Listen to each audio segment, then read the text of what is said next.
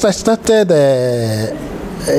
canvassing for Nigeria to have this international conference, to host international conference on the basis that Nigeria is strategic in any issue that concerns Africa.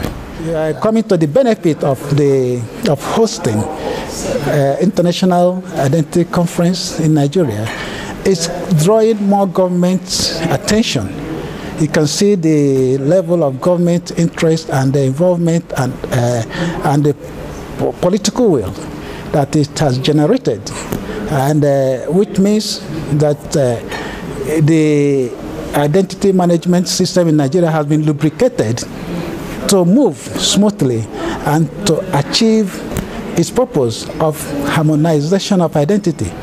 Yes, Nigeria being a very large nation, I believe that the future of identity in Nigeria is bright.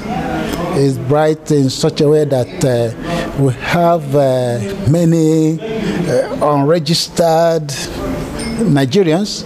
We have Nigerians with no legal identity. And how can the government move forward in their planning? How can development, genuine development, how can security, how can issue of access to government facility be achieved without legal identity of the citizenry? So I believe that it's going to be bright, and it's going to give us a roadmap to development.